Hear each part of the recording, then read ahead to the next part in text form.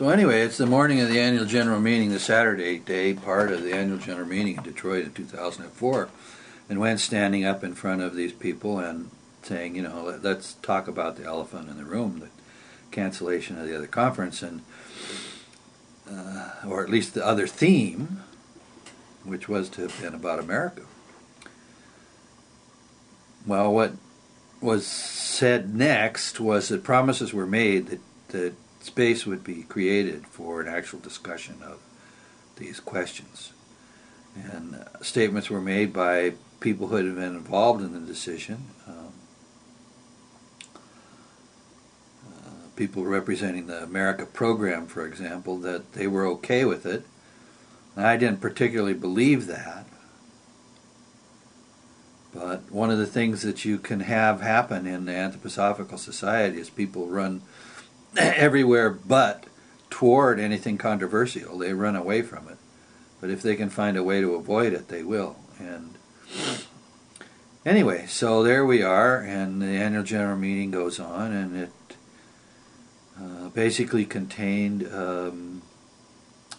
interestingly enough, not anything about America, but rather pretty much a lot of Steiner said, and in addition to that, there were 3 women there. I'm not going to name names. They know who they were, who had some affection for a European anthroposophist, Rene Corrido, who had worked in America for some time. And I'm not saying anything bad about Rene Corrido. He was pretty dynamic. You know, he was a human being, of course, you know, just like all of us. I'm a human being too. We screw things up. He wasn't by any means perfect, but the 3 women that I'm thinking about proceeded to take us down memory lane during the course of the rest of the annual general meeting with their remembrances of Rene Corrido. So here we are, we're having a conference, okay, that was originally going to be about America. It gets axed. It's because somebody didn't like somebody who was going to speak. And then there's an election the Tuesday before the weekend that the annual general meeting is at, in which Bush is reelected. And of course there are a lot of people very much involved in that. Certainly my partner, who I described, you know, had worked for the Kerry campaign in Prescott, Arizona. In fact, when they put her in charge, they paid her money. You know, not a lot, but she was only working 150 hours a week or something like that the last couple of weeks of the campaign. But anyway, so there we are at this conference that is supposed to have been about America, and instead of being about America, we're having all this honoring, which is not a bad thing. It's, you know, not a bad thing to honor Rene, who had crossed over into the spiritual world and had been a big influence on a lot of people, and I think these 3 women had been influenced by him and thought a lot of him. And of course it's kind of a total reversal of the situation that had been planned, that is the discussion of America. To take a leading anthroposophist in America who is basically a European, and I've written about the problems that come from Europeans thinking they understand Americans. And of course that's a whole other subject that can get one really confused, because there's a lot of ignorance there, okay?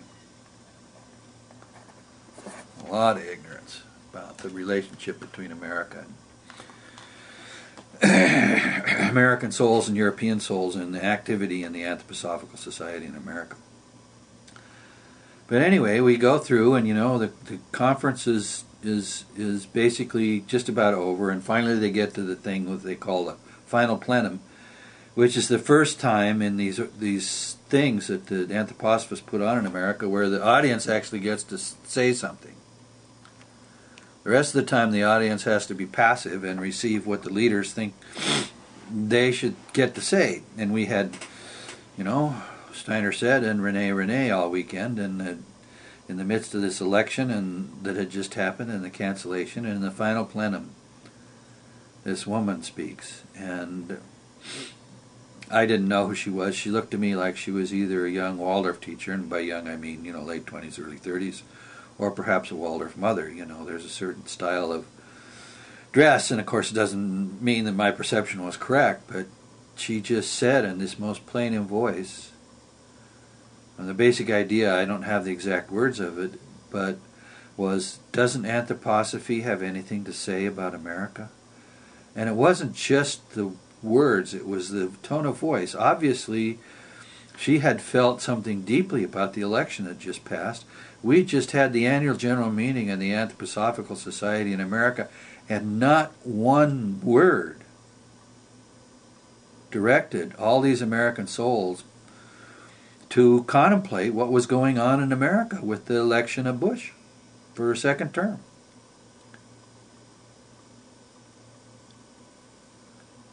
Now think about that. There's powerful forces there at work that keep the Anthroposophical Society from talking about America.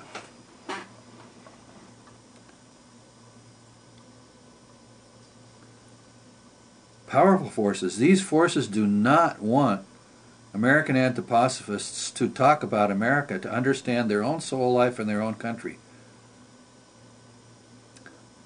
And the reason for this is pretty straightforward in a certain sense.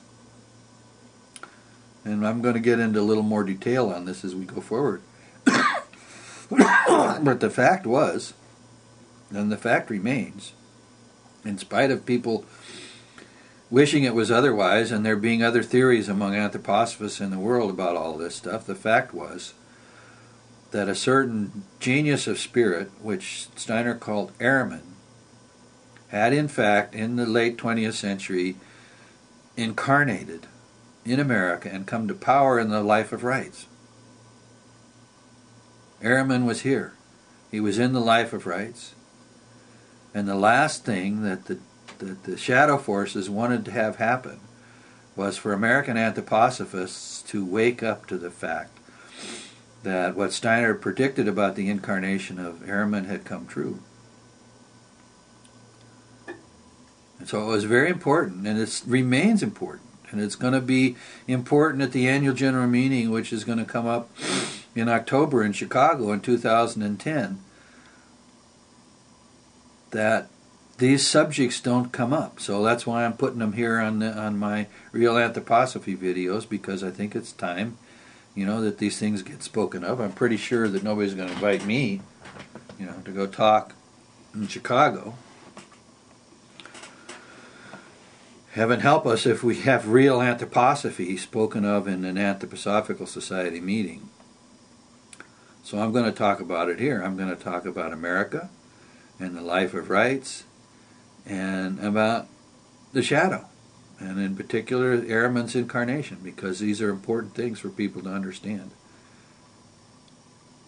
In his writings on Lucifer and Ehrman, Rudolf Steiner was very clear: we cannot be asleep when Ehrman incarnates.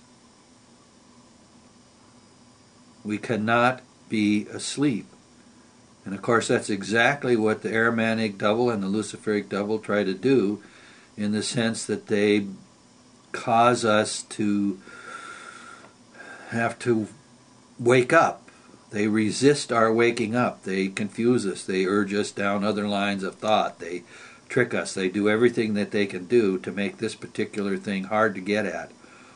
And of course one of the reasons it needs to be hard to get at, it needs to be hard, it needs to be hard, it needs to be hard, because that's the only way we will develop something in ourselves, by struggling with it. Got it? Talked about that before, about the shadow. I'm going to pause and come back with some more good stuff.